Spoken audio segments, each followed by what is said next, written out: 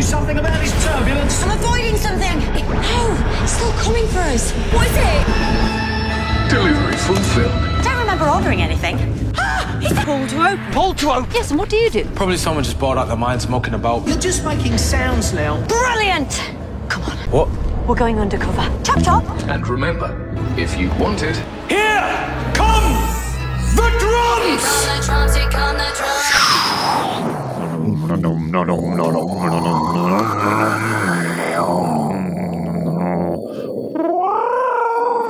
Hello, and welcome to Pull to Open, an ongoing quest to watch all of Doctor Who, the television program, in random order. I'm Pete Pachal. And I'm Chris Taylor, and that was the sound of drums with a special warbling bird solo. We do like to switch it up here with the sound of drums on Pull to Open. Yes, insert applause emoji. So we are a couple of journalists, a couple of guys, a couple of random time adventurers who have been skipping around the Doctor's timeline. And Skipping around with stones that we've been throwing. We have done, Pete, this may be our largest single skip from story to story ever. Like going from almost the beginning to almost the end. It doesn't get much more random than that. But Pete, do you want to catch up? You're giving me vibes of like New Earth with Tennant going like further than we've ever gone before. But no, we're not going to New Earth because we have just been at previously on Pull to Open. 3 stories ago, we were in the Tom Baker era. We were at the Adric's first episode in a little tale called Full Circle, all about evolution and marshmen and leaving doors open. Indeed. And then we closed the door on that episode and then went way back in time, so far back in time that the Battle of Hastings had not yet happened, and it could have gone either way, frankly, because there was a weirdo there, a monk of some sort, and he was going to meddle in time. That was, of course, the Time Meddler. That's right, with special visit to the location of the Time Meddler. Go back and watch that episode if you haven't seen it already. We got some great location shoots. Yeah. There was good stuff, man. There's lots of video footage. We could have had more on that one. we showed it very for our premium subscribers that we don't yet have. They will get more content. See if you can spot the monk's atomic cannon in the footage. But if you don't have time for that, you can jump forward a little bit and you can go to last week's episode, which was even further back in time, at least for the show. Because we went all the way back to the first season and the second historical in the Aztecs. That's right. A story of human life being wasted by a couple of officious bureaucrats in a large organization, which may have been a foreshadowing of where we went next. I think you're really stretching with that randomizer connection, but we'll talk about that later after we've dissected Series 11, Episode 7, Kerblam! Exclamation point. Kerblam! Exclamation point. And we should, of course, note, first of all, we do now have a bingo on stories with exclamation points. That's it. We've done it. There's only the one. There's only the one. If you have come here you're listening out for like, when are they going to do a story with a slammer, as we used to call it in the newspaper business, at the end of it, this is it. We're done. Just one and done. We're done with slammers. Though if you expand to the expanded canon with the audios and the books, you get a few more. I remember the first time I actually saw the book Byzantium, which has the exclamation point at the end. I was like, what? What? Of all the titles and words to put an exclamation point after? What? It does make it sound like a musical version of the story. Byzantium! Like, at least the audio bang a bang boom. It's like, okay, maybe it's called for. You know? Absolutely called for in that context. Yeah, you got to be careful when you use your slammers. And I almost wanted them to name this episode Kerblamazon, but that might have been a little more obvious than it already is. Yeah, a little on the nose. If the season up to this point has already been very on the nose, I think it would have been a little too far. But folks, before we say anything more about Kerblam, I want to tell you, you can cut right to all that commentary, all of the compressed commentary of that episode in Series 11, which we're going to get to in a bit. And all you have to do, of course, is look at the show notes in your podcast app. Just go right ahead. The time code is right there for where we start the Kerblam commentary. If you're on YouTube, just scroll down a bit from the video. It's in the notes there as well. It's very prominent. It's right after the description. But of course, you are not going to want to do that, because coming right up, we have an all-new Whomoji challenge where we quiz a unknown contestant as to what a Doctor Who title is by giving them some emojis. It's actually a Doctor Who title in emoji form. Someone's going to guess it. Wow. We have no idea who. Can't wait to find out who that sucker is. Yeah. We also have results from our latest poll on what everybody here, that is everybody listening, thought of the Time Meddler in poll to open. And we also have a YouTube comment of the week, and it's coming up. Talking about some good stuff about the Time Meddler and some interesting tidbits that people might not know. It's all coming up in the Pulse Loop. That should tell which is where we talk about one of the best ways to show support for Pull to Open, which is, of course, to leave a review on the podcast app you're in. I know that you're in a podcast app. You're listening to us. It's a day where you're probably doing other stuff while listening to us, maybe watching us. You can just go straight to that podcast app, leave us a 5-star review, or other stars if you feel like it. I'm just saying 5 might be a good default. And that does make the show visible to more listeners. We are steadily climbing up the rankings, the SEO rankings of Doctor Who podcasts. We do have the disadvantage of not having Doctor Who in our title, so that when someone searches for Doctor Who on Spotify, etc., they're not necessarily going to come to us first. But you know, dear listener, they should come to us first. So you can help with a review. It makes the show more visible. It gets it higher up the rankings. You know what else you can do? You can Kerblam a friend. You can just send them a podcast in a box, an empty box with bubble wrap, and just a single piece of paper, and it just says "Pull to Open," and maybe it has our URL at the bottom. Or no just popping, no popping, no popping, no popping. Do not pop any bubble wrap, people. It's very important PSA here on PTO. But yeah, share it with a friend, and then they will get to see what hapless jerk gets to interpret the emoji that Peter's now just going to deliver, and oh crap, it's me. That's right, everyone. It is time for the Whomoji challenge. Oh boy. Oh, Chris. Our reigning champion. Yes. Last week was Listen, which is, honestly, I said this at the time, I've been waiting for Listen. I've been waiting for someone to just do an ear, something like that. Like, I've had that first in my head. I've had it so strongly in my head that when we had Hide, I couldn't even remember that there was a story Hide, because I was expecting Listen. But now that's over. I feel like the easy ones are done. What have we got the easy ones are done, my friend. You've had some very short emojis. Listen was short. We did Family of Blood. We had Brain of Morbius. We got all those pretty quickly. Yeah, the Unearthly Child, the Earth, and then the Cross. Love that one. Well, let me just say that to kick off the codex. The reign of easy is over, and you got the double whammy this week too, because you got TLDW later. That is a Doctor Who line, if ever I've heard one. That's got to be in a Big Finish script somewhere. The reign of easy is over, Doctor.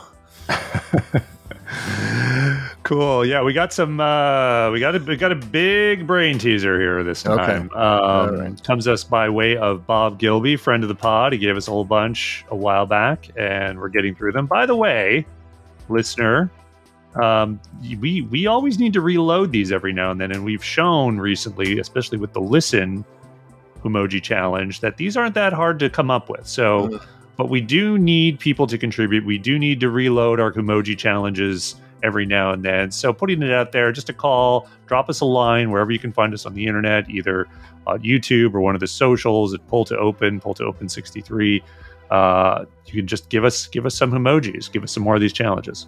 All right, and it will go. We should mention it will go permanently in our codex, which will register you as the originator of that brilliant Whomoji. And yeah, okay, bring it on. I'm ready. Yeah, feeling so good. Bob's going to get this one. All right, my friend, here it is. It is 8 emojis. Oh no! First emoji, crystal ball. Okay. Second emoji, eye in a blue circle. So it's like an eye staring out of a crystal ball, kind of. Okay. Then Easter Island statue. Oh, God. Then Easter Island statue. Then Easter Island statue. Then the big top, like a big top circus tent thingy. Then a bus, and then a wolf's head. I think it's a wolf's head. Jiminy Christmas. That's it? No one can see this, but I'm going to put this in the chat feature of our Zedcaster here, because that was a lot. God. And I know you kind of...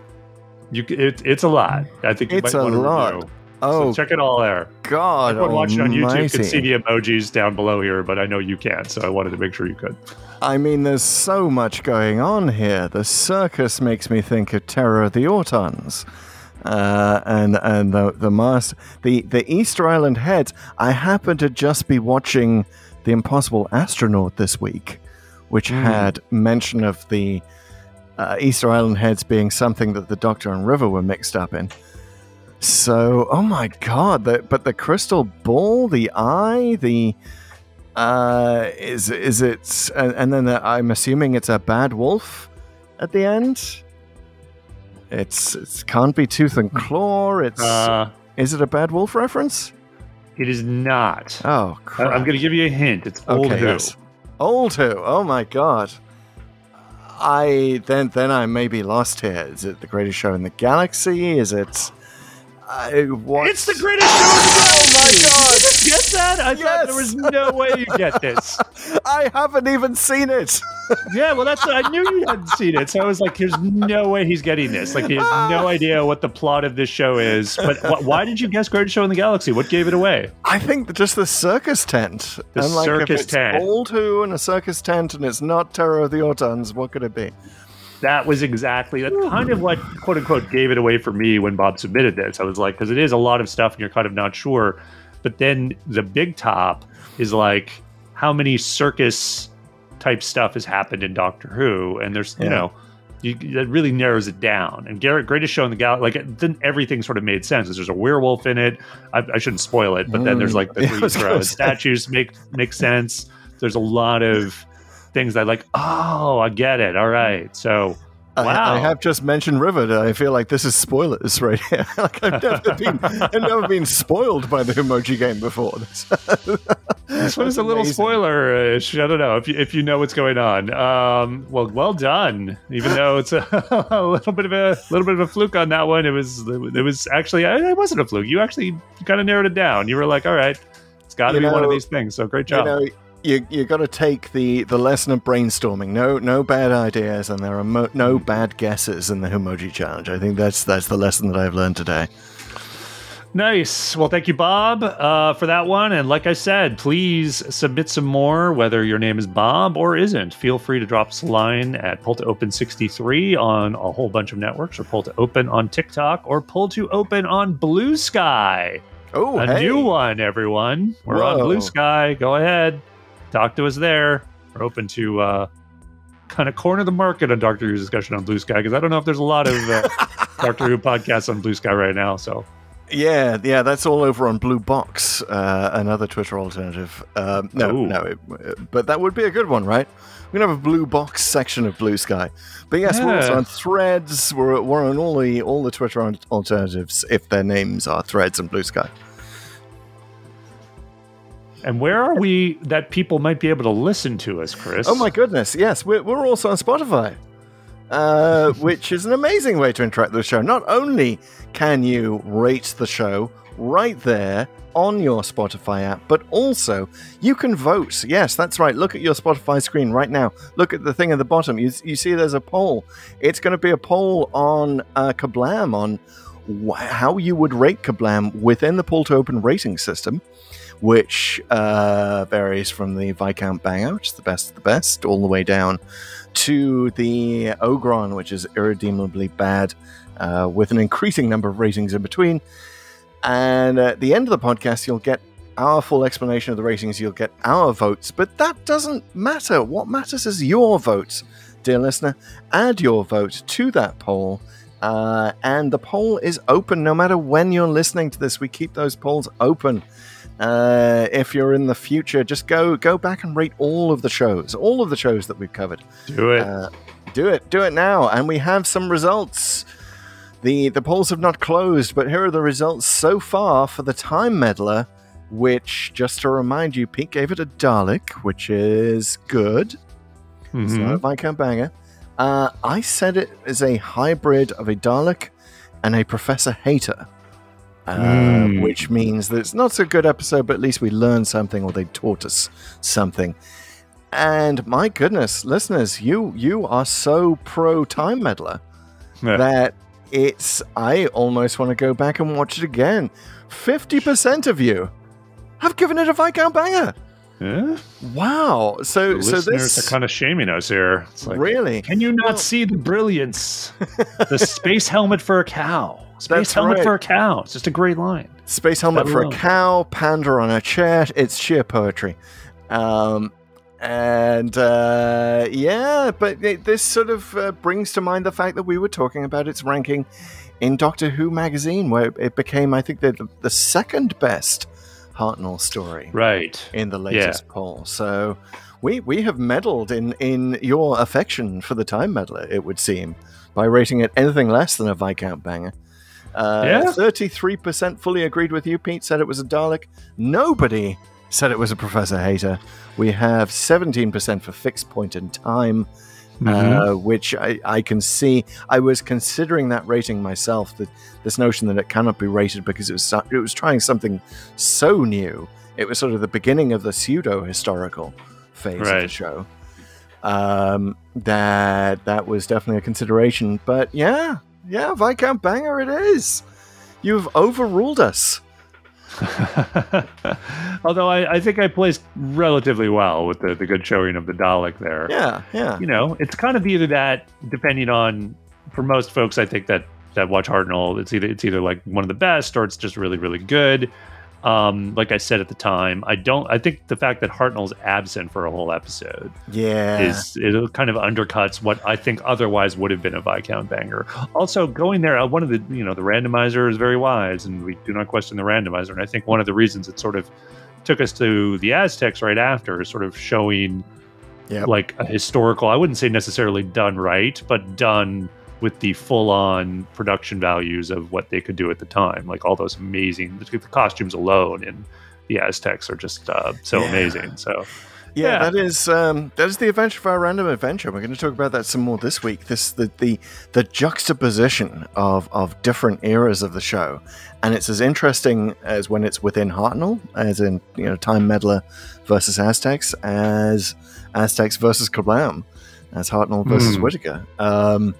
So I don't know. Maybe if we'd watched the show in order, we'd have a different feeling about the Time Meddler. I think we would have, because you don't get obviously a lot about the Doctor's origins deliberately for a long time, and then this sort of comes out of nowhere, particularly in the cliffhanger in episode 3. So if you're kind of doing it and trying to sort of empty your brain about Doctor Who canon, I can definitely see this having like a smack over the head effect as you emerge from it. So.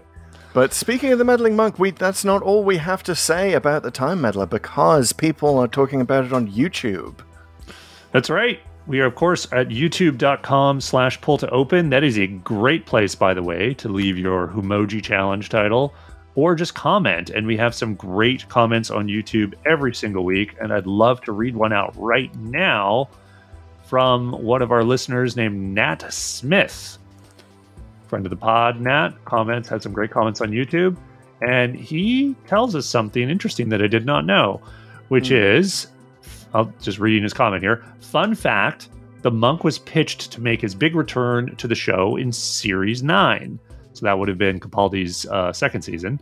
That's right. And that plot was going to feature a younger version of the character who decides a fun way to mess around with history would be to introduce Rasputin to the Boney M song about him.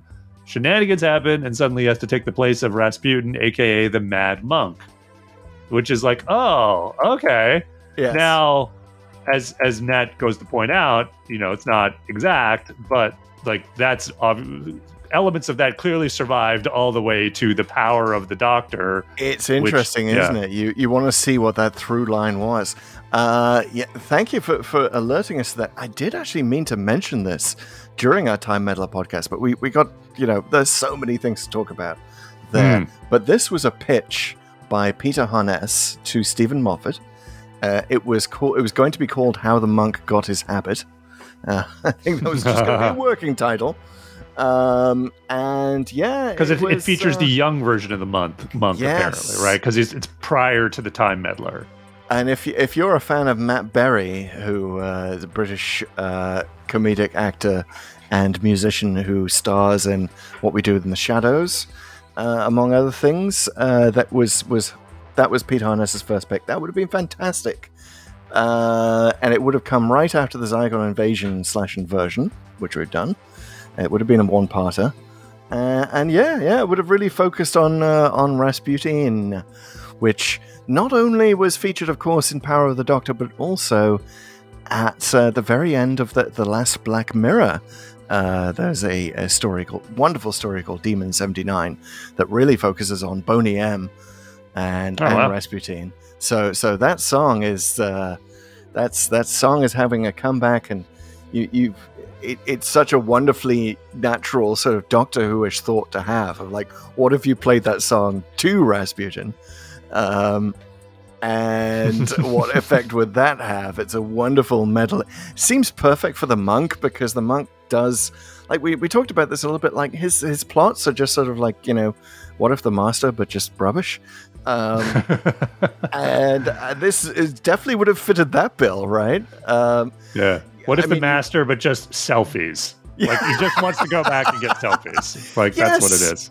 That really feels like a Moffat script, right? That actually feels like a Matt Smith era script of like a lot of quick cuts of a character going throughout history, getting selfies. Sounds almost like something the Matt Smith Doctor himself would do, right? if any incarnation was close to the meddling monk, it was Matt Smith. So, especially, again, Start of the Impossible Astronaut, you see him doing that throughout history himself, just tried to get Bond's attention. Oh, man, I love the idea, yes. Doctor is a fanboy for history, that's for sure. Yeah. But if this had been produced, you wouldn't have Sacha Dhawan dancing around to Rasputin in a Rasputin beard. So, swings and roundabouts. Yeah, count your blessings. Nat, thanks so much for the comment. Keep on commenting, keep on listening. And that goes for everybody listening.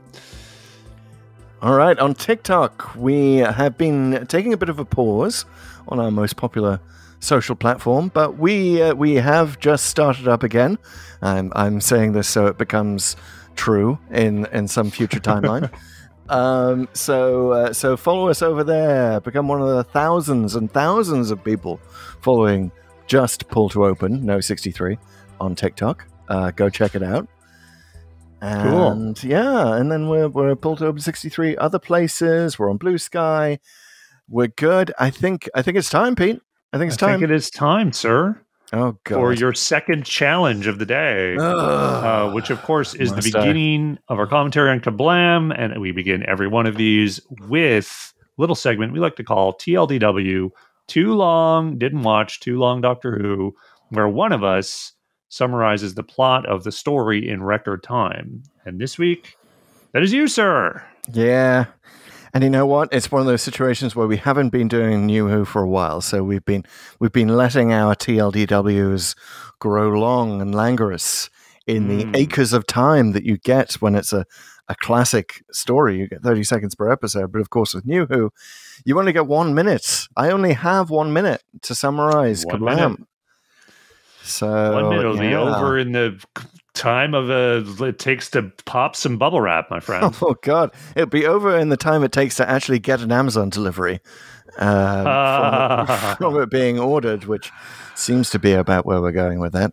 Okay, all right. I've closed all my tabs. I'm going to assume that the Amazon package just out of view over there is not a spoiler, but it's closest I've got to one. All right. Well, if you're ready, we're going to pick it, click it, and TLDW it. This is the official pull to open summary of Kerblam. In 3, 2, 1, go. The Doctor, Graham, Ryan, and Yaz are traveling through space. Something's chasing them. No, it's a Kerblam man. It's a postman who's got a fez for the Doctor and a little slip that says "Help me." So they follow the slip to this planet, where the moon of the planet where the Kerblam officers are, and they get jobs in there using the psychic paper, and they discover that people have been going missing. And what's going on? It's all very sinister, and they sort of try to talk to the human resources people about it, but nobody's really paying attention. But there's a lovely girl called Kira, and there's a guy called Charlie who's maintenance, and it turns out it's the bubble wrap that's doing stuff, and Kira gets blown up by the bubble wrap, and that's what's been happening. And it turns out it's Charlie. He's this kind of terrorist who is actually anti-Kerblam. And he's been working against them the whole time. And the plot is that there's explosive within the bubble wrap in the Kerblam package. And Kerblam! And Kerblam, basically, the end.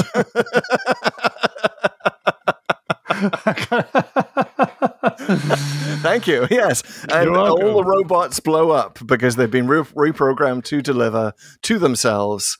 And Charlie's among them, and he can't understand what's happened, and that's it. All right. Yes. There we go. Kind of a triple ending there. Well done. Almost had it. Almost. I realized once I was looking at the clock tick to 40-something seconds, I did not give you the 30-second I was waiting for that. I'll take some responsibility for you going over by a few seconds. So apologies for that. But then I was derelict in my duty as the timekeeper. We wouldn't have had that perfect ending there where I got to, and the bubble wrap is explosive, and then you said Kerblam, and that just, yes, perfect. No notes. All right, we're done. That's it. That's Kerblam. Come back next week, folks. That's about all we have to say. Let's fire up the randomizer. No, okay. I guess we have to talk about this, don't we? Yes, we have to talk about it. Yes. Okay, first of all, did I leave anything out of the TLDW that you think is significant? Significant story-wise, I think no. I think you kind of mostly had it. There's a little bit maybe with the head of people that I would have spent a little more time on. Judy, I feel like Judy is sort of the hidden star of this story. She steals a lot of scenes. She's really, really great. But no, I think plot wise, it's good in that it's a good classic Doctor Who mystery plot, and it's got twists, and it's got misleads, and it's got good dialogue, knitting it all together. I think one of the best things this does, it actually gives the regular cast always a challenge in this area. This era. Because it's so big, it gives them all sort of something to do and sort of an even amount of decent lines or decent moments. So huge points for that. But I also think there's a lot of I feel like Kerblam's a bit of a Rorschach test for who essentially what kind of fan you are, what your politics are. It's not just the obvious political dilemma here, or you could argue mislead of sort of it seems to be taking a similar stance, an anti-capitalist stance similar to Oxygen. Right. But then it sort of subverts that in the final act by flipping everything not quite flipping it all the way, but it basically, if you thought that was going to be the point and your politics aligned with that point, you were probably disappointed and you probably think it sort of muddied the waters or something, or didn't have the gumption to go through with it. But I actually think it was intentionally making different points. And I kind of don't mind that. I like the subversion of expectations on what the show had to say, because we've seen this. Like Oxygen wasn't that long ago at this point, right? It was really just the last season with Bill, right? So you don't want to keep saying that thing that capitalism bad, which frankly is a bit of a lazy message. And weren't we told at the end of Oxygen that the events of Oxygen basically wipe out capitalism for good in the galaxy? Yeah. So I guess this is before that. Yeah, you're right. It's a Rorschach test, and I'm actually kind of glad of that, because we've had many cozy pull to opens where you and I, Pete, have a roughly similar take on a story. There'll be a little variation at the edge, but I did not like this at all. Oh my! And it is, we're going to get into this. Oh, we're going to get into it. Hold on, because I got some things to say. Fisticuffs emoji. I got some things to say at this point. I talked for a bit. You go. Tell me why you didn't like this. So first, I got to say that mostly in the pull to open journey, especially with New Who, we do find that things are better on a rewatch. I was assuming that's what was going to happen here, but no, it was kind of the same problem that we had with the Saranga conundrum, which precedes this chronologically, in that there are just too many questions, too many little bits of fan service that don't actually mean anything. And I didn't buy almost any of the characters. And I thought the message was not only muddy, it just didn't make sense within its own rules. So, Let me tell you why you're wrong on all of those points. But before I do, I'll let you expand a bit.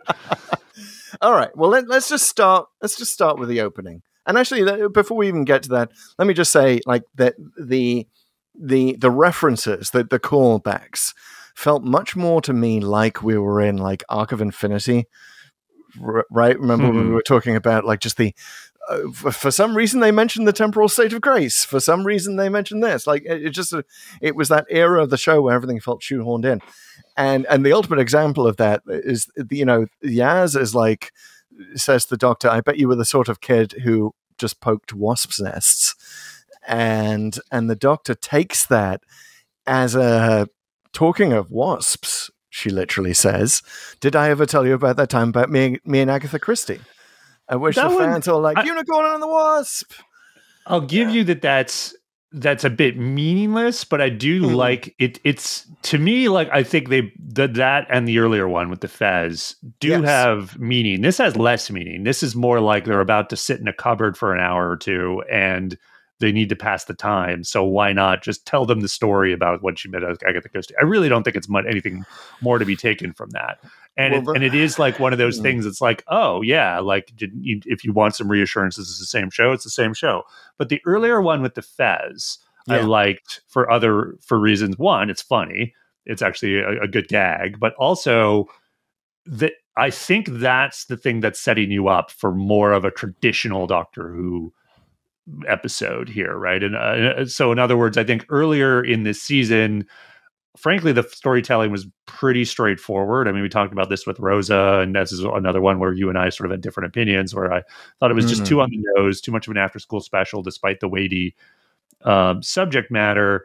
And I felt like that was sort of a symptom of a lot of what earlier in this season, it was just very straightforward. It was very linear storytelling. And this is okay, we're going to do something a little not different and crazy, but it's a little more traditional. There's going to be misleads. There's going to be plot.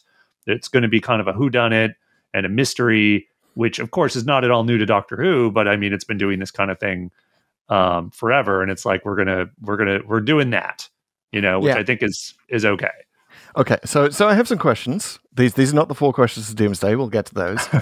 One of them was, how does Kerblam know that the Doctor likes fezzes? No, okay, fine. I can roll with that. I got can roll lots with of it. headcanon to throw at this one. But I think perhaps more importantly from that scene, and I think that the opening scene is the cause of a lot of my problems here. Why? First of all, why would Kerblam set up their delivery drones so that they look like a threat chasing you?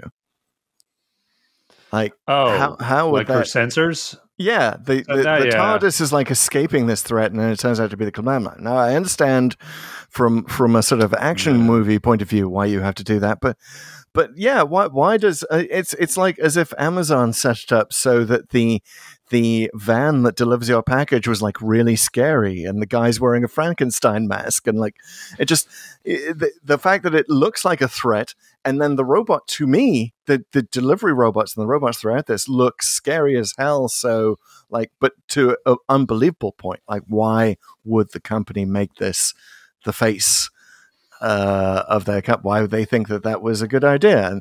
And also, following on from the Saranga conundrum, we have the same question of how do teleports work? Is it just short range thing? Like the Kerblam man gets close and then he teleports into the TARDIS? Like, is that I just had so I will totally admit. You have to bring a certain amount of headcanon to sort of explain away any of this stuff, and it's not all going to work. So the threat thing I can't really explain, although I could give it a good try. So here's the thing: what I think really explains a lot of the TARDIS stuff and the teleportation stuff with regard to getting in the TARDIS is that the Doctor's clearly a fan of Kerblam. She's like almost like a fangirl, and she's like, "Oh, I love the Kerblam man." Like clearly the Doctor, like if you use the Amazon analogy, clearly she has a Kerblam account, and she's probably so enamored with this experience, or the man, or the company, or whatever, that she's essentially. You remember when Amazon a few years back was like, "We can deliver right to the trunk of your car, and we can deliver to your garage," and these sort of like. You could even have like cat flap type stuff for just the Amazon person. Mm-hmm. Like essentially the Doctor set that up, in the TARDIS, which is like, okay, like otherwise it's like, how could the thing could even get in the TARDIS, right? Which admittedly this seems to happen a lot, but in particular to Whittaker, come to think of it. Like if you think back to Orphan 55, which again, that wasn't an invader, but like transporting in and out of the TARDIS was a thing. Yeah. But so what my headcanon is that she's this super fan that basically has either opted in for the cat flap, essentially the delivery person can open your door, or she's hacked her own version of it, right? Because she's in a TARDIS and she's like, oh, I'll just have to set something up so that Kerblam man can come right to the console room whenever I order something, right? Because she seems totally not surprised once she realizes it's the Kerblam man. It's like, oh, great, yeah, of course, this is just this thing. And as you say, she says, I love the Kerblam man. And to which my question was, why? Why? Why? What's lovable? What's not creepy? Like the Doctor, yes, I know some of the Doctor's best friends are robots, but some of her worst enemies have been robots too. Why would you be so unsuspicious of this character just coming in the TARDIS? Like, okay, I get that there may be reasons why the Doctor would be a Kerblam fan, why she would love the Kerblam man, but tell us, like, if you're going to retroactively insert, if you're going to insert like Unicorn and the Wasp references, you can certainly sort of retroactively reference past adventures where she got Kerblam deliveries, right? Or she got. Like maybe there's some adventure where she saved humanity because she got a Kerblam delivery in the nick of time.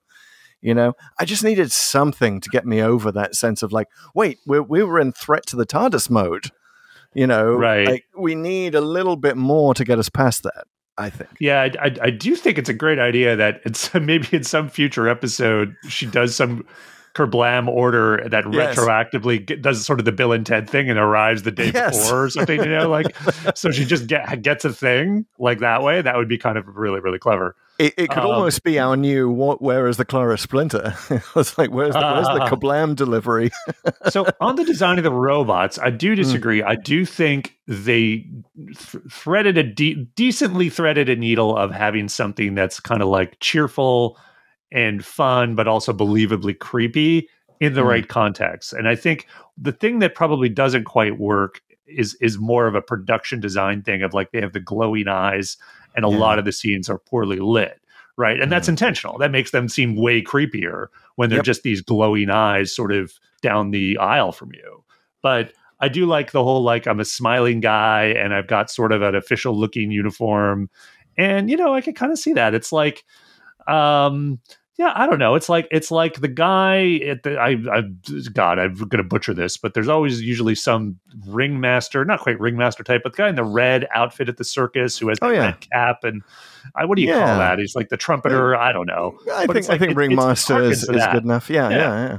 Okay. So I can leave aside that. I'm kind of talking us through the things that popped up in my head to stop me as I was watching this. Next thing, they go straight to Kerblam HQ. They talk straight to Judy, right? She for some reason is she's the head of people, but somehow she's at the front desk greeting people.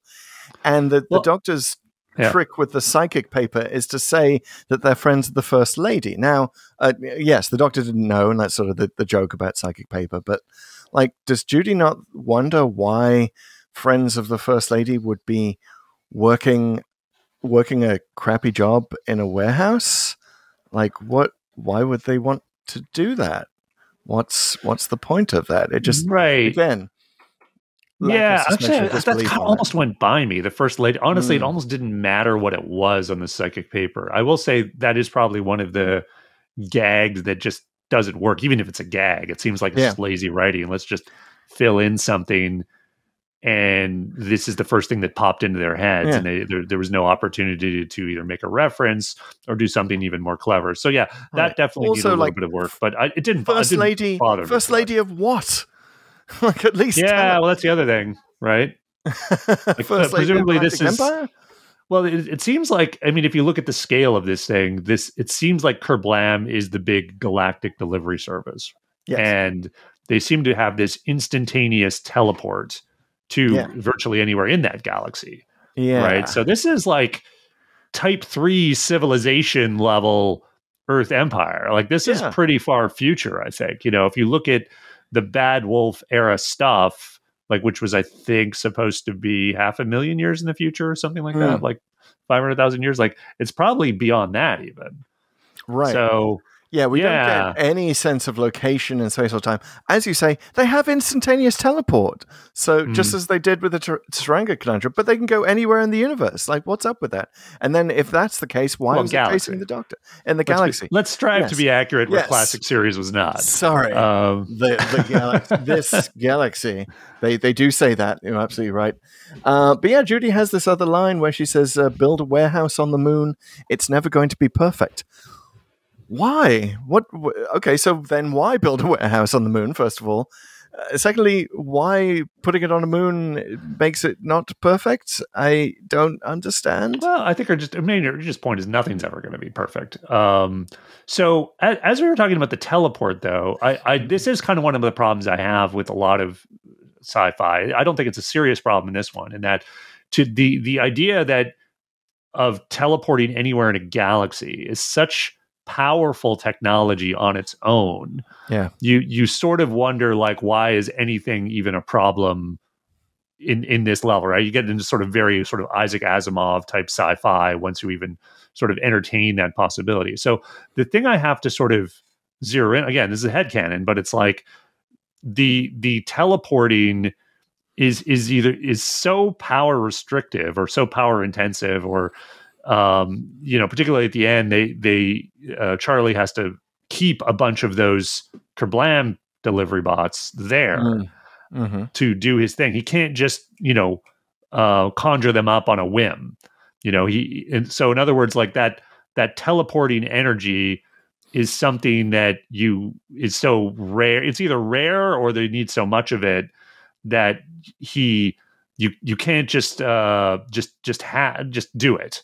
Right. So that to me suggests that they couldn't just easily access some teleport ability, even though they do sort of at the end when they activate the teleport to get down to the what is it? The delivery spot? What do they call that? Packing? No, it's not packing. Well, it's like they're down at the original level or something like that, where Kerblam started. Well, it's where the deliveries all go out. So all the packages get down there on the conveyor belt, but no humans are allowed access down there. because presumably so to not interfere with the deliveries. But again, I find that design incomprehensible. Like, why would you design a part of any installation to be not human accessible? Like, surely, even if they're not supposed to interfere, you'd want, in the event of an emergency like this one, to be able to actually go down and check things for yourself. I mean, that didn't quite work for me. And all of these that are problems that could have been solved with a little more dialogue, right? I mean, and I know, and I want to give a shout out to Pete McTighe, who wrote this. He also wrote Praxis, which I haven't seen. It's one of the few Whitakers I haven't seen. Oh, wow. Or co-wrote Praxis. And and he also writes a lot of the Doctor Who The Collection promos. So he gets it's a pretty good gig for Pete McTighe. He did a whole number of them, including the one that I was raving about just a few podcasts ago, which is called The Passenger. Oh, yeah. And that's the thing where Tegan, I don't want to spoil it for anyone who hasn't seen it, but it stars Janet Fielding and Sarah Sutton, and it's for the upcoming season 20 box set. If you haven't seen it, definitely check it out on the YouTubes. Yeah, the Tegan Nyssa reunion. Definitely check that out if you know those characters. But it to me, like, just to get a little more on Pete McTighe, I think this shows sort of where his strengths are, right? Which is to say, he takes a Doctor Who, he gets Doctor Who, but he also knows how to tweak it and subvert it in some key ways. And I think he does a great job of that here, which to me is why Kerblam succeeds. Like, he takes sort of a Doctor Who type formula and really just makes it sort of twisty and turny, not just in a plot sort of way, but in a theme sort of way. And I think it really comes together here in Kerblam. I mean, he does, like, I want to give him a shout out for some of the dialogue. There's some nice witty lines in this. I liked where they do medical scans on the TARDIS team as they are inserted into the warehouse operations, and she notes that the Doctor has two hearts, and the Doctor has this great line: 2 hearts, courtesy of the First Lady, very good healthcare. Don't want to talk about it, which I love. Like, and that is the level of explanation that you need to sort of like get over the questions that may be occurring, right? And it just the only problem is that you don't get that more. And for me, there were just so many of these. Like, it starts off with my questions about the delivery in the TARDIS, and it continues with my questions about them just sort of so easily inserting themselves into the warehouse operations if they're friends of the First Lady. And then it continues with the break room is this beautiful park. Right. And I'm like, why wouldn't everyone just want to hang out in the break room? Again, it just sort of feels like it needs a line to get me over the fact that, like, it's so different from the rest of the warehouse. Couldn't they make the rest of the warehouse a bit nicer? I don't know, and then all the way to the end, I'll just get this one out. I do not understand how putting explosive gases in bubble wrap is supposed to work. Like, there's no explanation for that. I don't get it. That's not too hard. So here's the thing. Like, what you're sort of seeing, looking for sort of explanations on things, I think Pete McTighe is wisely thinking either fans, or even if you're not a fan, you can headcanon enough of this stuff that you can just work. You can make a way to make it work, or you're probably not asking the question because you're just more of a casual fan. And so, like, I think he actually kind of knows what to leave out. So I don't think you really need much there. Would it have helped much to say that, like, oh, this is, Venusian gas that once it encounters oxygen becomes explosive? Yes. For me, anyway. Okay. I mean, for me, like, it's like popping the bubble wrap sets off the explosion, and I think that's completely fine. I get it. Sure, you could throw in another line. I don't think you need to. But I totally agree that a lot of the dialogue really works, and a good chunk of it is from Jodie Whittaker. I think beyond just some of her gags, which I think are some of the better ones of her run, I really, really like the conversation that she has with Slade when he is rude to Kira. And because she is very doctorish there, but I think she's very 13th Doctor-ish. Like this is one of I think a very good definitive scene for Jodie Whittaker's Doctor, where she can sort of gently dress him down, but also show him the fact that she's doing it gently. I think is a huge thing here. Like, it's contrast that with Full Circle, which we were at recently, and Tom Baker's indignation at the deciders, right? Which is great. Don't get me wrong. That's one of the best scenes of Full Circle. But this is very emblematic of Jodie's Doctor, and getting him to sort of think about what a true manager is, and turning that scene around on him, not in a like, I'm better than you way, well, sort of, but in the sense of like, now you have something to prove to me. And even though she doesn't completely unmask herself there as like the Doctor and the person that's going to solve all the problems here, I thought it was very, very good. Wow, we are just going to disagree on everything this week, because I thought that scene was a bit like, I thought the confrontation was a bit needless. Like, yes, Slade comes in and he's bullying Kira, and then Ryan steps in, and the Doctor's like, no, I'm going to step in. But I feel like you get more out of Slade just by buttering him up a bit more. And I felt like this was not a good example of the Doctor doing that. But yeah, you're right. Contrast it with like a Tom Baker coming in and being shouty at the deciders. I guess it's okay. I really do want to be careful, because you know what else I watched this week was the wonderful Community parody. I don't know if you've seen Community, the sitcom. Community, yeah. And sure. the Doctor Who parody therein, Inspector Spacetime. Oh wow, I haven't seen that one. Oh my goodness, go check out the Inspector Spacetime episodes. I'm casual fan of Community. Yes, I don't bring a lot of headcanon into it. So you got to go see the one where they go to the the Inspector Spacetime convention, and we learned that there was a female Inspector Spacetime called Inspector Minerva, and everyone dislikes her, but it's not because she's a woman. It's just because the episodes were bad. Like, they definitely skewered that. And this was before Jodie's run. So like it definitely skewering sort of this unconscious sexism and bias and all of that in fandom. So I want to be very, very careful, very, very careful that I'm not doing she's such a Minerva here, which is basically how these male fans keep saying it. Good, but but like, I'm thinking that is this an example of that? Because like, I liked Tom Baker going in and yelling at the deciders in Full Circle, but I didn't. Yeah, I mean, you can like both. That's okay. Approach this, but anyway, okay. That said, I think that there's a bigger problem here with the question of who's in charge. And we were just at the Aztecs, where one of the things we were talking about was how masterful it is that John Lucarotti doesn't make you think about, like, well, hang on, who's in charge here? Where's the Emperor? Where's Montezuma? Mm-hmm. We just get the two priests, and that feels like enough. Now, here's a situation where we just see two executives in Kerblam, right? We see Judy, Maddox, and we see Slade. And that's supposed to stand in. And for me, this time it did not. It was the exact opposite end of, like, I was immediately like the question of who's in charge of Kerblam? What kind of company is this? Where is Space Jeff Bezos? Well, and they even say at one point there's 10,000 workers here. Yeah. And there's only basically two people in senior management. Yeah, that seems a little off. I mean, it's again, you could headcanon it a bit. I mean, and I don't feel the need to, because I could sort of make up something along the lines of, well, it's a warehouse. You don't really need a lot of management per se, and most of the human jobs could be done by robots anyway. So they don't need much management other than the robots themselves.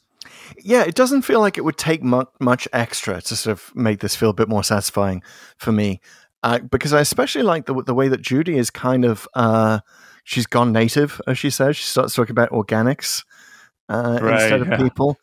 And that really great writing. Yeah. That sort of sense of like, you would have a bit of sort of Stockholm syndrome in this kind of situation. Like, and we do see that in the world of work today. People sort of genuflecting towards technology, right? And you're getting at why I think Kerblam, again, I mean, we are at opposite ends of this, whereas I liked it the first time it came out, and I liked it even more this time, because I do think it does speak to the world of today. It did, like, I mean, it wasn't that long ago it came, it was 2018, but I think it's even more prescient today in the world of AI and ChatGPT, where not just warehouse workers are scared of losing their jobs to machines, but everybody is, even people like you and me. Yeah. So that message really, really resonates. For sure. Yeah. We can talk about. Let's talk about that. Let's zero in on that, because I want to talk about bullshit jobs, which is not just a description, but also the title of a book by David Graeber, who was an academic and provocateur. He was the guy who came up with the phrase "the 99% during Occupy Wall Street. He also wrote a great book called Debt, the First 5,000 Years, and The Dawn of Humanity, which is sort of very politically left-leaning look at the majority of prehistory, right, the way that we lived then. And he came up with this book called Bullshit Jobs, right, which is this concept that capitalism is just going to have to come up with bullshit jobs for us, which is kind of what they're saying here, right? It's like, okay, we can automate this whole thing, but you get 10% humans if you really must. Now, maybe I'm just too close to the subject because I've written about it a lot. I've written about universal basic income as a solution for this, right? But also, one word, unions. I mean, we learned that there were labor protests on this planet, on this home planet of Kerblam, and that was what brought in the 10% law. Now, I can sort of believe that's like a really crappy political solution to, we'll just give you 10% of the, we'll just mandate this thing, it'll be fine. I can buy that. It just sort of needs a bit more. Like, why are the people, A, not unionized in the first place, B, not pushing for a new universal basic income solution? Because you get the sense that they want to work in this warehouse. And as I noted, other than the break room, it's a really horrible place to work. Why would you not just want universal basic income? Here's where I'm kind of agreeing with you. Like, on most of the plot stuff, I don't really care that they didn't have those extra lines and stuff. But on this part, I do tend to agree with you that I would have liked a slightly richer picture of this society and how it works. Because there's a lot of allusions made to work being something that is a bit rarefied here in this society now. Like, basically, there's some lines about they're lucky to even have a job, implying that the majority of people don't in this society, that they just, then what do they do? Well, that's never explained. Is there a universal basic income? Maybe there is. But I don't want to bring headcanon into this, because I think it's something the show itself should be saying. Exactly. I can bring headcanon to it, in that it's like, is it saying something along the lines of, people want, I would tend to agree with this. People want to work. They want to be useful. Put aside financial needs, assume that's taken care of. People still need some kind of purpose in life and some way to fill their time that contributes to society in some way, right? And if you simply have machines that can literally do all of that better than a human could, whatever it may be, do we lose something of ourselves, right? It's a bit getting sort of high and mighty on the philosophical podium there to sort of say something like that. But I think it doesn't really even try this script. It's more into sort of the mystery and the subversion of the politics, but doesn't quite come out and say a thing that would maybe be something that this episode would be better known for. Instead, I think it is better known for that Rorschach test because it doesn't, right? Now, then we come in with our politics and either like it or don't, sort of more based on that but there's really not a lot here that's said. So that's ultimately why I think I shouldn't spoil my rating. Ultimately, why I don't think it's not one of the best, but it's still very, very good in all the things I said it does in terms of the plotting, the misleading, and having fun while it's doing that. Yeah, I mean, you bring up a great point about like the dignity of work and wanting to work and how much that matters. And you're absolutely right. And that does put me in mind of the wonderful Nomadland. You may have seen the movie or read the book by my wonderful former colleague Jessica Bruder, good friend. But a lot of that is about, like I was, talking to her when she was doing a lot of this reporting. Like the people who do camper vans and just sort of seasonal Amazon work in warehouses, like these older people who can't afford to retire because their social security isn't enough, but they live in vans. Like they've actually got a good life, there is. They are getting their dignity of work, and then they're sort of, they're living on the road as nomads and loving it. And they really, their message in the book was like, don't cry for us. Like even though we're doing this, cheap Amazon seasonal labor, we're still perfectly happy. So there's definitely something to that. But it just, I do want this question of like, why could the Lee Mack character, by the way, Lee Mack, British comedian, woefully underused as Dan, and the name Dan woefully overused in the Chris Chibnall era. Like, could you not have come up with a different companion? Well, underused but memorable. I will give a lot of points to all the guest cast, and particularly Lee Mack, who I think has the least screen time of all the guest casts. But you remember him not just because he's on a poster. He's very, very good. His dialogue with Yaz is great.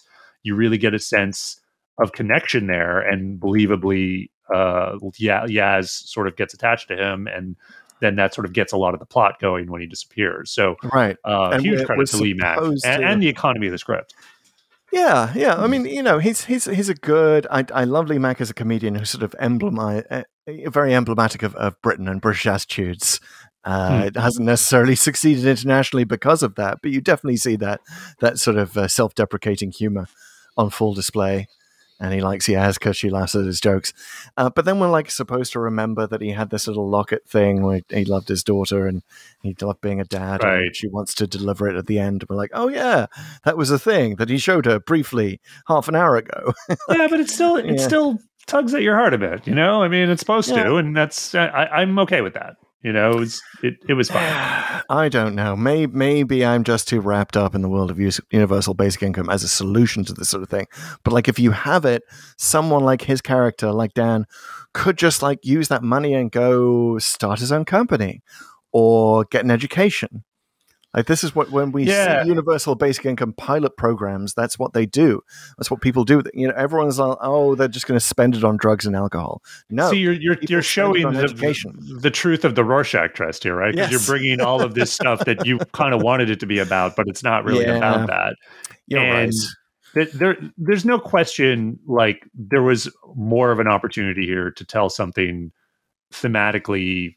I wouldn't say it's uninteresting. I don't think there aren't any themes here, but I think they could have been bolder with those themes. But they didn't. They chose not to. They chose to have more of a traditional Doctor Who story and let us sort of fill in the blanks. Gives us enough to sort of play with and get our not just headcanon, like theme canon going, right? Yeah, like, that's what we're doing. And I give it a lot of points for that. And I will say, like, in terms of what it. In showing the reality of work today, I like those references, honestly, even better than the references to old Doctor Who episodes. Like the dialogue from the robots themselves is so good. It seems like it's so focus grouped. Like I love their little friendly chastising of people who aren't being productive. Like that bit where the robot goes behind Dan and Yaz, I think it's like, great conversation, guys, but why don't we leave those to our designated breaks? Like something like that. I just thought that was like, that is dead on what work today is like. Like, no, you don't have like foremen yelling, get back to work, but you do have euphemistic, creepy middle managers. Yes. Kind of like, great conversation, guys, but let's refocus and they could have shed like synergies or something. I guess that's probably dated language now, but just that the moment, silliness. It really reminded me of Office Space and Lumberg, which I feel really, really nails that type of manager. What's happening? Okay, I'm going to need you to go ahead and come in on Saturday, okay? So I get it. But I also, again, like Office Space did that 23 years ago. It's true. It's kind of... that's what we do, It's a whole generation of people who've grown up since Office Space came out. They need their touchstones. I get it. I don't want to be the guy who's like, if this was just a completely different story, it would be perfect. I get it. You have to sort of take it on its own terms. You have to understand the limitations of writing. And I often go back to, you remember the movie Sliding Doors? Speaking of time travel. Oh, no, I never saw it, but I know exactly what you're talking about. Two parallel Gwyneth Paltrows, right? And it's a rom-com. And I remember watching it with my dad, and my dad was like, oh, well, that's kind of a waste of the concept. Like, I would have wanted to see one version where she becomes prime minister and another version where she becomes like a homeless person and like contrast those. I'm like, yeah, Dad, but it's a rom-com. Take it on its own terms. So I understand. This is a Doctor Who episode. It's for kids. Like, I don't want deep disquisitions on bullshit jobs and universal basic income. It's another example for me of why I couldn't suspend disbelief. And I will give you one more that could have been easily fixed. So there's a cut between. So Graham becomes a maintenance guy, right? And there's a cut between like he gets rule number 1. And then we cut back to him when we're supposed to remember that he was being given rules. And it's just a cut to him sort of like falling asleep on his mop. And the Kerblam robot is saying something like, and remember, don't drink the cleaning fluids. Or what have we learned? Like, don't drink the cleaning fluids. Oh, yeah, don't drink the cleaning. And for a moment, I'm like, I didn't remember that early scene. And like, did Graham drink the cleaning fluids? Is that why he's falling asleep on his mop? Like, just a moment like that where it's like you're not really thinking of how the viewer's brain is going to work going through these scenes. Like, I just needed a bit more hand-holding, you know what I mean? Yeah, they kind of probably fell in love with their own gags or felt they needed to do gags sometimes when they probably should have just got the plot going. I will say Graham, even though he, of all the fam, probably has the least to do here, he has, I think, the best line in the whole thing, where Charlie asks him, have you smelled her, like Kira? And he's like, surprisingly, I haven't, which kind of brought the house down in my household. I watched this with my kids and my wife, and we all just like, it was a massive LOL moment when he says that. So nice moment there, Pete McTighe.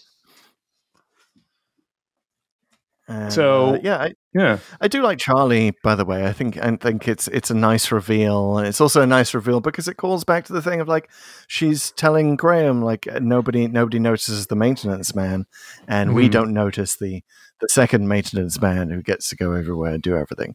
Like that was a nice twist. I did appreciate that, and they do exactly, and they kind of set it up with that line.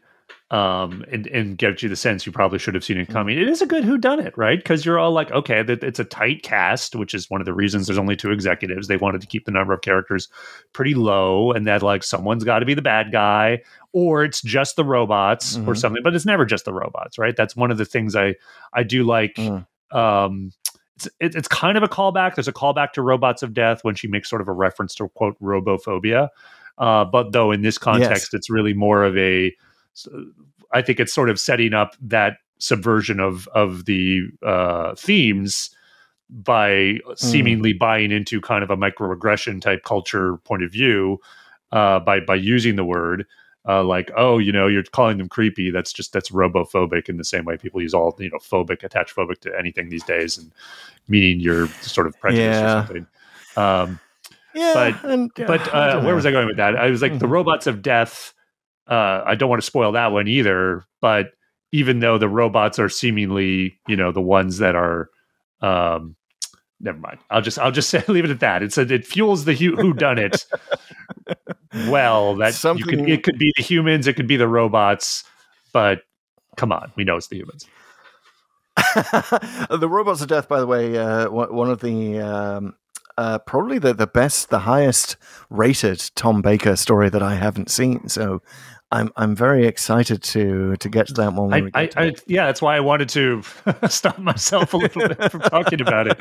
But I do say, like, this is one of the better, like, again, back to the robot design and the dialogue paired with that, where it's so banal but creepy, very much Robots of Death, different kind of dialogue, different era, different design, but that whole juxtaposition of something that should be mundane is creeping me out. Kind of inherent to the idea, but it's kind of easy to do, but like definitely reverberations between the two. Speaking of juxtaposition, What did you think of the ankle bracelets? That seemed a bit of a heavy-handed metaphor for me.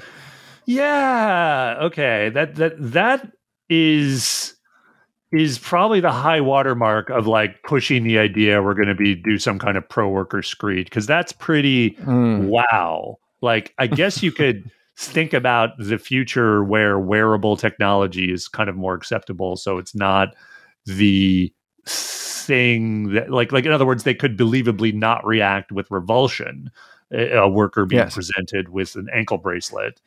However, we're reacting with revulsion at home, like holy crap, like that's, and there's already. I mean, look, I'm voluntarily wearing an Apple Watch, and I'm voluntarily wearing an Oura ring. Like there are places where I would just gladly slip on another bracelet.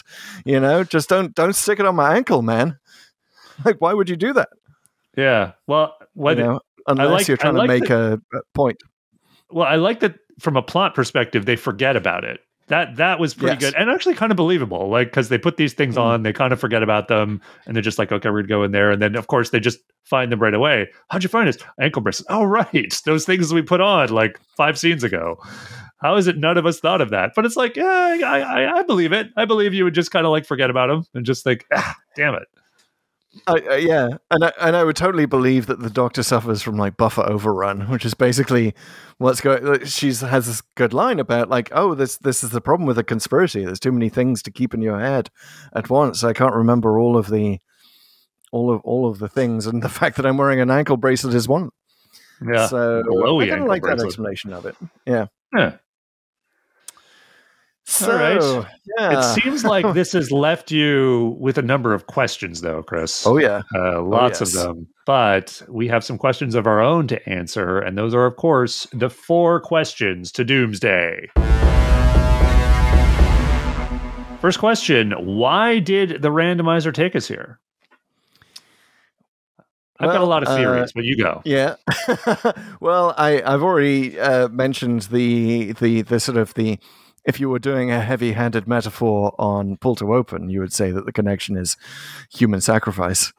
Because these workers are like, some of them are literally being sacrificed. Yeah, we were just complaining about ankle bracelets a minute ago. Like, damn.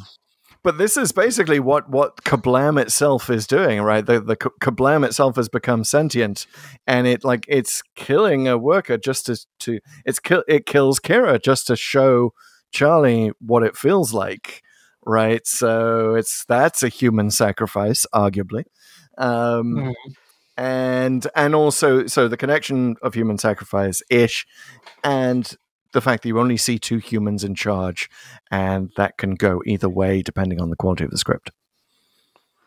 Okay, that's not bad. I was racking my brain on the why the randomizer was here, and I kind of thought up a bunch of reasons. So first of all, I thought like kind of what we said at the beginning, even before the commentary, like we're kind of on this crazy yo-yo of the Doctor Who timeline of being at the very beginning, now almost rocketed right to the very end. So that could be it. There was the whole comment in the Aztecs about physically separating the Doctor and her companions from the TARDIS, so they don't have the refuge. And this Kerblam kind of shows how to do it so super casually, right? It doesn't even have to be part of the story. It's like we just park the TARDIS a bit further out, so we actually have to walk to this company, and then you can't just go back without like leaving the concert, and you can't get your hand stamped. So there you go, right? Like, so that's not bad. And finally, here's what I thought it was. I actually have one more thing after this, but the bit where the Doctor disables Slade with her thumb. Ooh, yes. So it's basically Venusian Aikido, I think, is what she's using there. But it is like, oh yeah. So clearly Ian in the Aztecs was somehow retroactively taught Venusian Aikido by the Doctor at some point. He was like beamed into his brain or something. He learned the skill. Ian had been watching a YouTube video on the TARDIS. He looked at the Doctor's browser history. He saw a video on Venusian Aikido. There's a search on like how to disable a man with a thumb. And there you go. Oh, yeah, I'll watch that 5-minute video. Yeah. So fabulous. That could be it. But honestly, I think the randomizer this time is less about making connections and more about the zeitgeist. So, in other words, sometimes the randomizer just takes us where we need to go. And it all speaks to what I was saying about, this is the age of AI, chat GPTs, taking writer jobs and everything else. Everything's going to be automated. Human work is the question of what it's going to look like 5, 10, 20 years from now is like, it's more relevant than ever. So I don't have a big conclusion there. I just feel like I think the randomizer is trying to sort of get us to think about this and maybe send this podcast to the folks at OpenAI and get them to ponder it. Yeah, and also we can ponder the question of what will Doctor Who episodes look like when they're written by AI? Will the AI be able to better overcome these questions that the viewer has in their minds? Looking forward to that. I like it when the randomizer does random stuff like that and rockets us from one end of the Doctor's timeline to another. Now watch it take us from an unearthly child to Power of the Doctor, neither of which we've done. Oh man, yeah, I'm down. Okay, well, something else went down here, but the bad guys did not win. But we like to wonder, what if they did, and what if the evil plot had succeeded?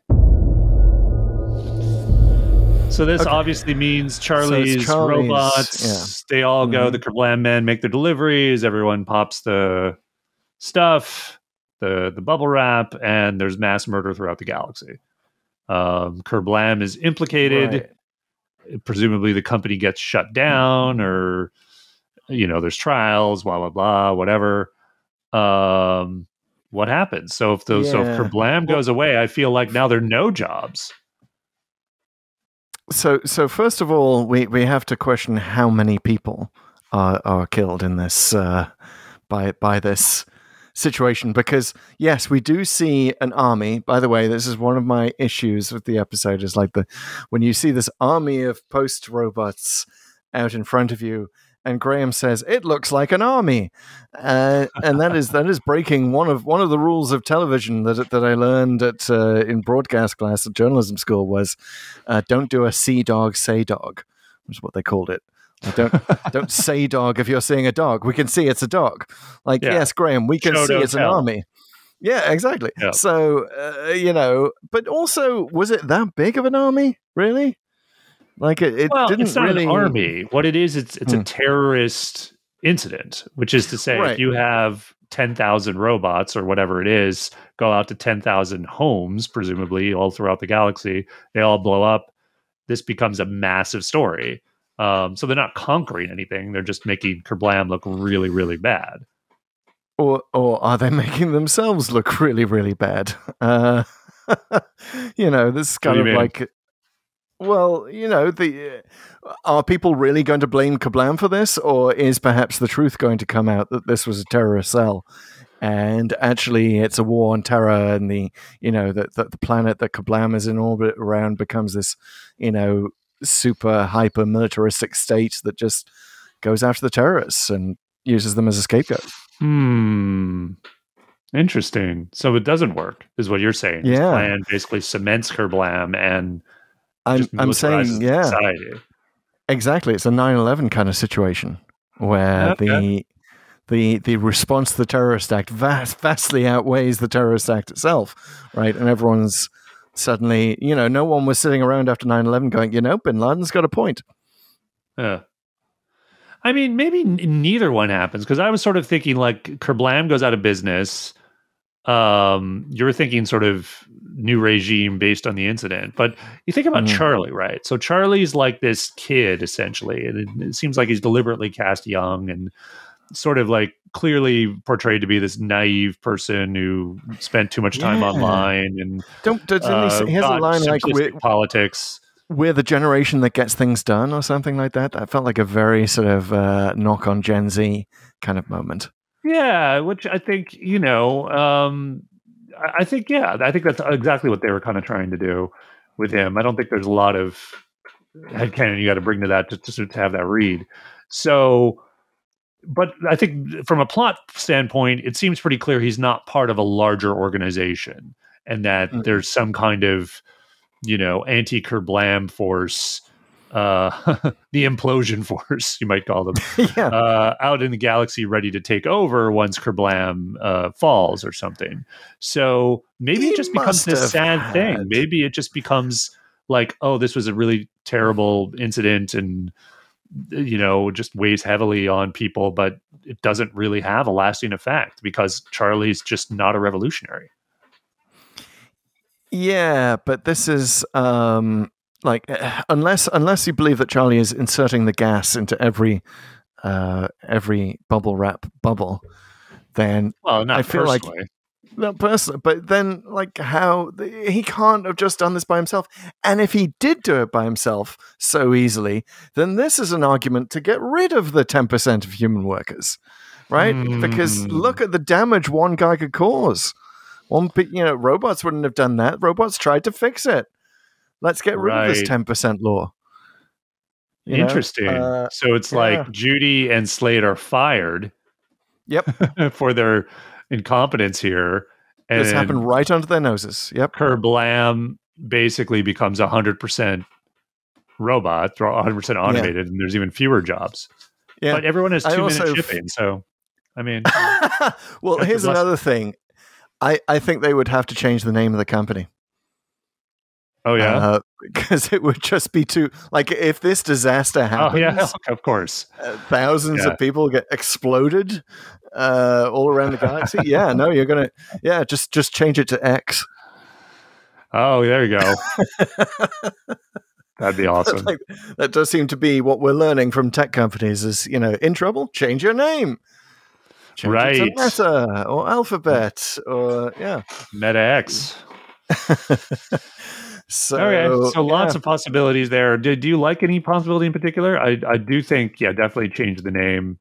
I like the idea that it just not a lot happens other than that. That things just kind of go on, and the robots, it becomes more robotic. I like the last one we came up with. Yeah, that they get rid of this 10% law. Instead of Charlie saying, "Oh, this is the thin end of the wedge," they're going to cut it down. 10% wasn't enough. That they just go in the opposite direction and it's going to be safer for humanity everywhere if we just completely automate. And then eventually they just start selling oxygen to people. Hey, there we go. Nicely connected. All right.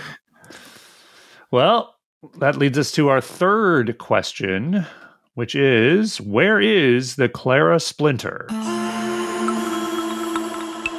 Clara Oswald, of course, splintered in time at the end of The Name of the Doctor. She is somewhere in every single Doctor Who story. What is she doing in Kerblam?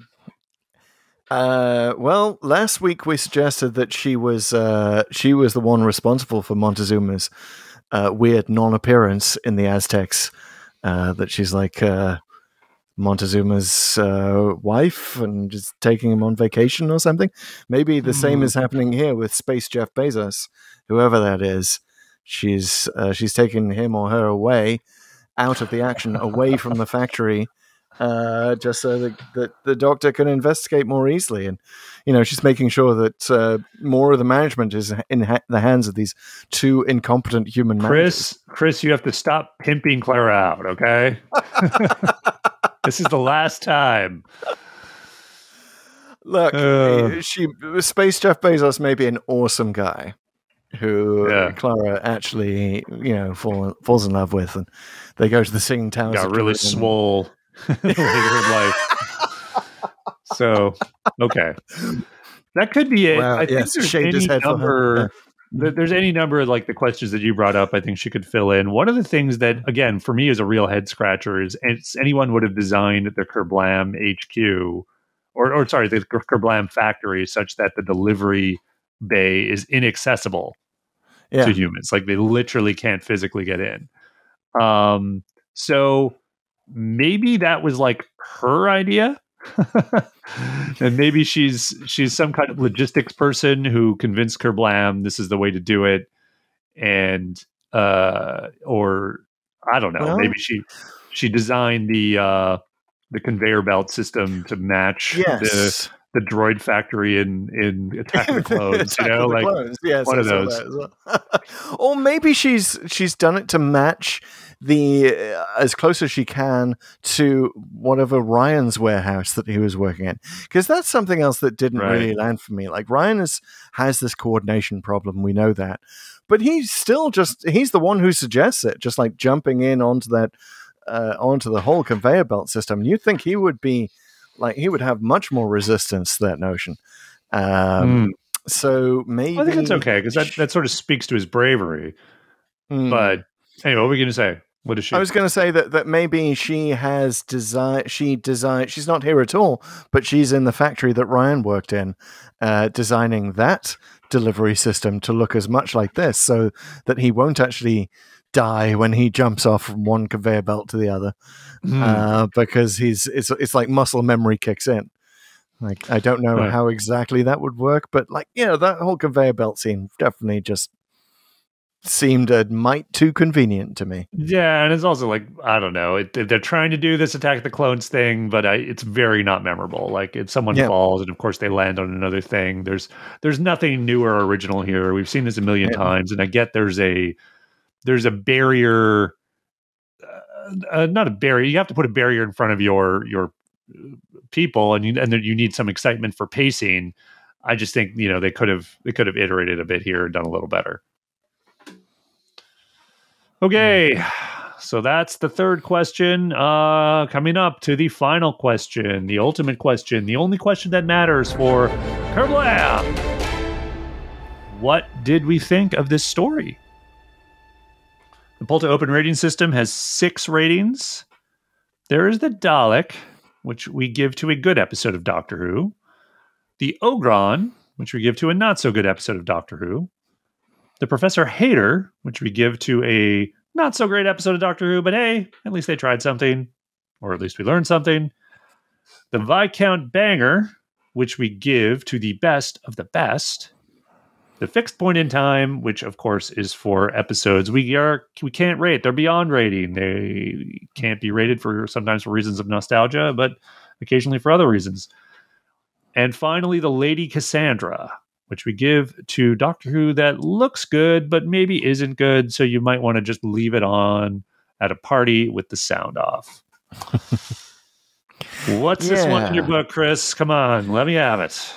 Well, for a while I was thinking Lady Cassandra, and I was thinking, this is kind of going to be a common rating in the Chibnall era, because Doctor Who, like, it's so ironic that the budgets have just shot up, after, RTD could have made such good use of them in his first term in office, and Moffat could have been, like, budgets have been steadily rising for Doctor Who. It looks better and better. Like, all of the Whittaker era looks amazing. The interior of the TARDIS here, the hexagon scanners, I love it all. I liked a lot about how this worked. But is the factory really that sort of Lady Cassandra? Is it that pretty? I don't think so. So I am going for the alternate rating. Don't want to give it an ogre on. I think they did at least try something. So it's a hater for me. A hater? Kind of saw that coming. It's a hater. Yeah. See, I disagree. I think it's a good episode of Doctor Who. It's a very shiny and competent Dalek. This Dalek really knows how to exterminate. It's doing well. Okay, maybe if he works at it a little more and gets a little more focus in what he's doing, he might even become one of those commander Daleks, or perhaps the Supreme. Yeah, so this Dalek's got upper management written all over it. If this Dalek will just come in on Saturday, do a few extra hours, I think it's got a good career ahead of it. Yeah. I think so too. Not quite epic enough to be a banger, but I actually thought about maybe a banger on this one. But it's not quite enough there for both story and theme. But getting there, guys. Before we cut to our own TARDIS and escape, I want to remind all Spotify listeners you can also rate Kerblam. Just go ahead into the poll feature on your app, and it is time for you to tell the world of Pull to Open what you thought of this story. Is it a Viscount banger? Is it a Dalek? Is it a hater? Maybe you think it's a Lady Cassandra for those glowing robot eyes alone. Go ahead, let us know, and we will report those findings in a future episode of Pull to Open. That's right. And in the meantime, we must away. We must teleport back conveniently to our TARDIS, where there is some bubble wrap on the floor. What are we going to do about that? Like, by the way, that was another thing, like just leaving it with them looking at the bubble wrap and the packaging at the very end. Like, okay. And what is the result of this? You want kids to be afraid to pop bubble wrap? Sure. Why not? All right. The other thing about this is the bubble wrap on the playground. Doctor Who has been using package, Mom. Doctor Who has been using bubble wrap since at least 1970, right? In the costumes, right? The Arctic Space, and this is the first time that you're thinking of, bubble wrap itself being the plot driver. I don't know. It feels like we should have thought of that earlier. If you're going to do it, feels a bit bottom of the barrel-esque in terms of villains. I don't know. Maybe that's just me. I don't know. I know we're supposed to stop talking about this show episode, but I like that you didn't. It was actually genuinely surprising that the bubble wrap was the thing. And I think it's because you don't quite know the full stakes of this. People are missing, but like the mass murder plot kind of comes fast and furious. So there's this escalation of stakes at the end that I still think works. But because you don't have a lot of time to think about it, you're not thinking about the bubble wrap, and when it's revealed, it's actually like, So I found that very satisfying. The Graham thing at the end, I mean, that's just it's trying to do the final horror movie scare or something, but it's kind of ends up being whatever. But I don't know. That's sort of something a lot of the episodes of this era seem to do. So some of them land, some of them don't. I don't know. It sort of feels like if you can have a scene where at the end of the story, the monster or the thing you're supposed to be scared of is in the TARDIS, then you don't just cut away from that. Or if you do just cut away from that, maybe it wasn't a big deal in the first place. Yeah, that's kind of like, there's like only so much you can do to make bubble wrap scary, and they maxed out in the Ark in Space for sure. So yeah. It's as if you end Blink with like, oh crap, there's a statue in the TARDIS. Is it just a statue? We don't know. Like you'd want to know more at that point. You'd be a bit kind of worried for the Doctor. And all right, folks. Now we're really done talking about Kerblam. Definitely done. Sorry, I said it wrong. In fact, now we're really done talking about Kerblam. Kerblam. That's how you have to say it. Yes, it feels like we should do an Emerald Lagasse kind of Kerblam kind of Stop us from saying Kerblam by getting us into our own time ship and activating the randomizer. The randomizer has two components. Pete has one. It's called the Codex. It's the complete list of all of Doctor Who stories in sequential order. And Pete also has the magic number of how many stories we still have to do. Pete, what is the magic number this week? The magic number is 206. 206! Oh my god, just last week it was 207. That's amazing. It seems like just a week ago it's 207. All right, so I plug that into random.org, which is the other part of the randomizer. It is the executor. It uses true randomness from atmospheric noise, atoms, and Kerblam men bouncing around the atmosphere, waiting to deliver packages, and infers randomness from their random behavior rather than algorithms, which is a bullshit version of randomness. I'll just go ahead and say it. It's just guessing at it. Maybe human jobs in the future that machines can still not do will include coming up with random numbers, because that's something we can do better than machines. But we do like to genuflect before the randomizer, perhaps even kowtow before it, and give it some challenges. I'm going to go ahead with a challenge this week, because I just thought of it, which is give us more bubble wrap. I'm going to risk some classic Who here, but like give us a monster with bubble wrap or something. Interesting. Somewhere in the episode. Well, before I give my challenge, I want to give a voice to someone who is going to be with us next week for the commentary on this show we're about to reveal. And we're going to have a guest with us, all things being, all stars aligning properly, all deliveries made on time. And our guest has made his own request. So, should I say who the guest is? Will people know at this point? Yeah. Come on, the guest is going to be Mark Cockram from the All of Time and Space podcast. So he's going to join us for this commentary. And he has requested Almighty Randomizer, something from Matt Smith, Peter Capaldi, your favorite Doctor Randomizer, or season 17. Interesting choice. Which I believe is the Key to Time season. Okay. Right? All right. That's interesting. Cool. I like Key to Time. Sure, there's some bubble wrap somewhere in the Key to Time. You know, sure we see the Black Guardian at one point just popping. No, yeah. So to allow for maybe all of these things, bubble wrap, those particular eras, and something in Doctor Who, I'm just going to say, like, you know, this was sort of a political episode, and I'm just like, you know, go all the way with that. Randomizer, let's like get political with it. Like, let's get some intrigue. Let's get some themes.